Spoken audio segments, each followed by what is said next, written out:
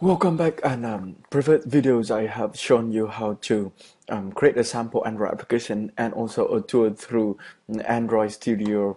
Okay, a tour through Android Studio, and today I'm going to show you about the several of the tools here, and especially how to create Android virtual device and run our application. So let's just start from few of the main important buttons inside this toolbar. So the first one here is the software development kits, and I think I already explained to you about what software development kits and APIs, and how to select the minimum version of API.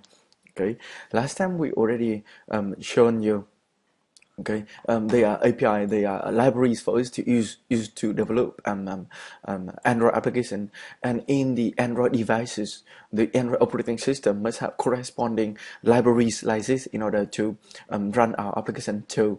So from this one, you'll see that we have several of the tools and library that we already installed, and some of them not yet. Okay, you can select to install the one that we need. Okay, inside here you'll see several of the important one that we already use, which is the this one, Android SDK platform tools, which is version 21. Okay, so it's the most important one. Okay, then that one is it. You can install further libraries, let's say from Google AdMob, Ads, SDK, so on and so forth. Okay, then we're going to close this one. Another one is Android device monitor, and we're going to access to this one later. Okay, I'm gonna go straight to this one, which is the Avd Manager. Okay, Avd Manager. So what is that Avd Manager? So I'm going to show you. So in order to run an Android application, there are several approaches. The first approach is you can use physical device. Okay, physical device. Okay, or you can use your real physical device. And if you want to run this real physical device for modern devices, normally you have to enable developer options. Okay, I can show you how to enable developer options here, but it's gonna take me some times. You can just go search Android physical device, how to enable developer option. There will be a lot of tutorial available online for you. So if you use physical device, okay, another option for SD is you can install VirtualBox, okay, VirtualBox, okay, or you can use VMware or other things. Okay, then from that you install your Android Studio, Android operating system in this virtual machine, VirtualBox. Okay, and run. Okay, you can use this approach. You can use this approach. Okay, then another common option is you can use Android. Okay, you can use emulator, and this one is called Android virtual device. Okay, this one is simulator, electronic simulator. Okay, running inside our computer. So I want to quickly show you, if you run physical device is the best approach. Okay, but it's kind of like limited in number of devices that you could create, that you could test, but it have the real feeling. Okay, and it is true. If you use VMware, somehow it's good because it has better performance. Okay, and close to not real, but close to physical device, but still limited in features. Okay, but another approach is using emulator with reasonably good numbers of features, and most of the time that is sufficient for our needs. Okay, with few limitation in features only. But this one normally it has one big limitation, is that it's slow. Okay, it is slow. Okay, it is slow, very slow. Okay, then beside limited feature, it's very slow. So when you test your device, you need to make sure that before releasing, you should test with one of the physical devices. Okay, but then this emulator is very good thing. Okay, for us to test, because you can create multiple types of devices. Okay, you can customize the screen resolution, you can customize the processing powers, okay, customize the RAM, so on and so forth. Okay, So this one is very convenient, especially when we have Android Studio. The performance of the emulator now is reasonably accepted. That's why in this time it's easier for me to give instruction or to teach. We will use Android Studio with emulator. So before using the emulator or the AVD, we need to create it. So how to create an AVD? You're going to click on this button. Okay, this one is Avd Manager. Okay, Avd Manager, and from here I have created server of the AVD already. Okay, AVD already. Then I'm going to create a virtual device. You can select a range of different types of devices. Okay, and I'm gonna choose, let's say, Nexus number 5 here, or yep, Nexus number 5 here. And you can develop the emulator for tablet, for wear, for televisions, for phone, and this time I'm gonna choose for phone. And this one is the screen resolution of the phone. Okay, then you're going to click next. Okay, and then you can choose the API or the library to be executed inside that phone. Okay, sorry, you're going to choose the operating system together with API level to be running on that simulator. And this time I choose the version 21, API version 21. Okay, then we'll do next. Then this one, it is Nexus 5 API, let's say NCC for anyone can code. Okay, anyone can code. Okay, then we're going to you can show advanced setting and set some other advanced setting as well, like change the screen resolution, change the other things. Okay, then there is another option, which is to use host GPUs, is graphical processing unit of the host, which is our system here, this Mac. So it's gonna process the graphics faster. Okay, and then there is another option, which is to store a snapshot of the device. But the thing is, you could use only one of the option. You cannot use two of the option at the same time. You can see this one. Okay, so you can unselect this one. So if you store a snapshot for a faster startup, okay, then how to say, your information of your device when running, okay, will be saved into the hard disk, okay, when it's closed. Okay, then for next startup, it's gonna load that save information. It's gonna be a lot faster. Somehow for my system, if I choose this option, okay, you know, it's kind of the device is kind of difficult to start up. So it's stored for faster startup, but then it doesn't work. Okay, so it's even never start at all. So for mine, I need to choose this one. You can test to choose this option. Okay, I didn't check out what is going on with this one yet. Okay, so far just choose this option because I see so far the startup is reasonably accepted. So we're gonna create finish. Okay, gonna create finish.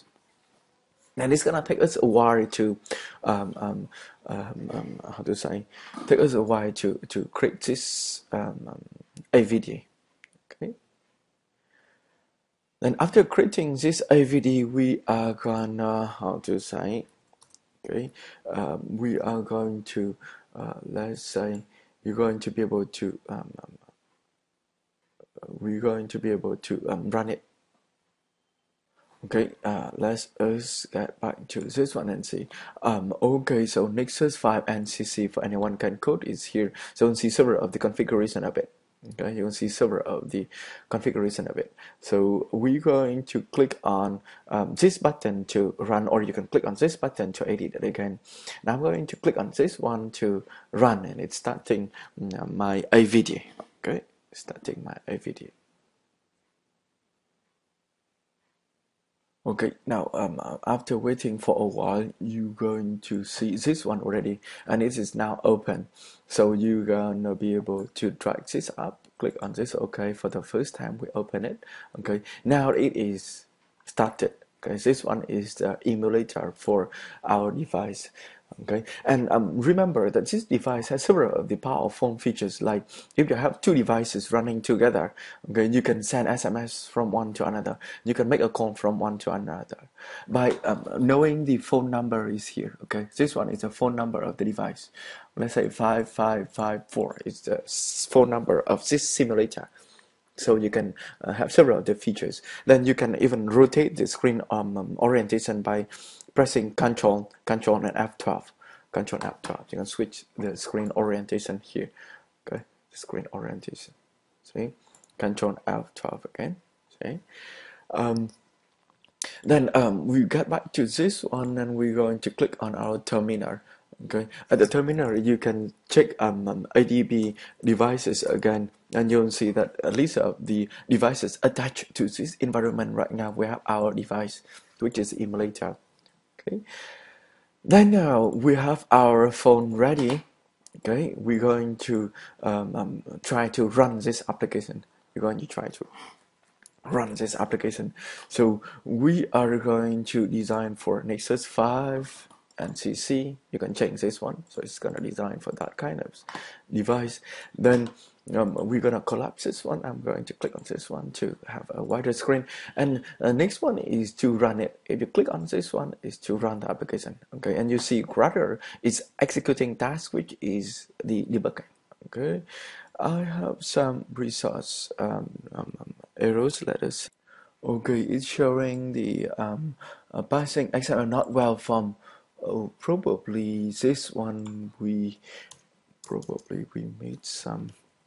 So just do Control I. Okay, save format that file. Okay, probably last time when I opened this one and I messed it up. Okay, let's just click on run again. Okay, let's just click on run again and see. Now Gradle is executing the task. Okay, Gradle is executing the task. Okay. Okay, and you see this one will show up for us to choose the emulator that was running. Okay, this one show up, or you can just launch another other emulators here. But when I choose this running one, so we don't have to run again. Click on OK. Okay, you'll see the run now. Device shell comments. Okay, you'll see the run now, and we're going to. And this one is a lookup. Because this one is a lookup. So lookup is important tool to look the information from our applications. So you can see this one. Okay, this one is pretty fast. It's fast enough. Okay, you see that our apps is shown up here. Okay, hello world. Okay, our app is shown up here on the device as hello world here. Okay, now if you click run once more, okay, it's going to show up that it's going to show up the dialog again. Okay, you can we're gonna cancel because we're already running. You can so you can change this one. Okay, so this one is the configuration of the apps and commands of running this project as an app. You can click on this one and edit configuration. So you can choose the app configuration when you run it. Okay, when you run it, and you can change several of the configuration for the run. So we're going to choose, let's say, fixed emulator, and that emulator is list of emulator we created here, and I'm going to choose this emulator, which is our emulator Nexus 5 API 21. Anyone can code here. Okay, apply, click on OK. So next time we run, it's gonna run directly. Okay, it's gonna run directly. But anyway, this one is here already, so we don't have to do anything. The next one is, beside running, I'm going to show you how to stop this one using Android Studio. So from Android Studio, you can have the tone windows. Let's just click on this one, which is the Android tones. From here, you have the devices. And here is our Nexus 5, which is our device. And it has many processes which are running. And processes are identified by the package name, by its package name. And we already explained about this package name about the first video when we create the application. So we're going to look for our process, which is this one. So you'll see from here that it was here. And right now I'm going to click on this one to stop it. Okay, click on this one to stop it. And you see from here, it is already stopped. Okay, it is already stopped. So if you click on this one to run it again, Okay, click on that one to run it again, and it is here again. Then another way for you to stop the running device is you can use this one. Okay, you can use the Android device monitor. This one is another tools that Android providers to.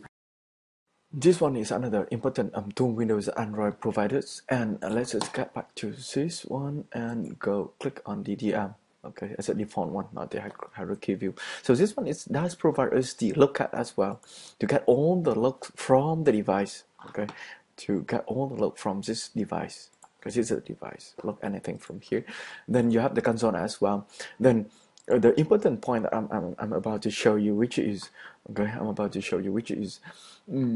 this one is also list of all the this one is your device, our device, and this is also a list of all the processes running inside the application, running inside the device. And here is our hello world. Okay, and we will learn about this Android device monitor later, because I'm focusing on stopping the debugging or running application. So you can click on this one, okay, and click on stop here. Okay, click on stop here, and it will not execute inside our application anymore. Okay, it will not execute in our application anymore. Okay, then how to say, that's it. Okay, that's it for us to how to say, run an how to create the Android virtual device, okay, and run the application. In the next video, we're going to start learning about Android operating system, okay, and go deep into Android applications, okay, okay.